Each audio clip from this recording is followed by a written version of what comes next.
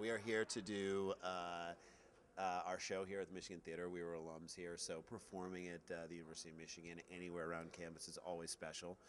Also, Good cause. Good cause. Very It's also good cause. Thank you. Also supporting Michigan Reach Out, which is a mentoring program for youth at risk in the Ann Arbor area. So it is a charity that actually increases the reach of youth at risk. They actually stretch them out. They put them on a board. They put them on. I don't know if these tactics are really good. I think this is. It's almost torture, but they literally Feel free to pull walk their right behind arms. us. Yeah, this is an interview. Unbelievable. No. Better than behind than in front, though. Right? Better than better behind than than in front. So no, but so it's a good Our cause. parents crossing through right now. Thank you very much. They should be able to get our comedy. No, it's a fun cause, and as well as like doing our show, it's just a great. You can't get better than that. So we're doing it. We're in. So people that are paying tonight, they're coming in the audience. What should they expect from your show?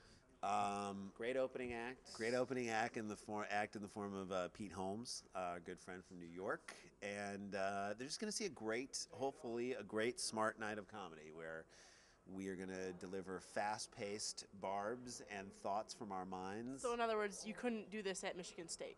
No, you have to have a translator. You gotta know how for hearing impaired they would have had to like break down and stop for each of our jokes to then explain it. This is what they mean Right. when they say this, they mean this. This is irony, something you would have learned had you gone to a regular university. Sarcasm. Right.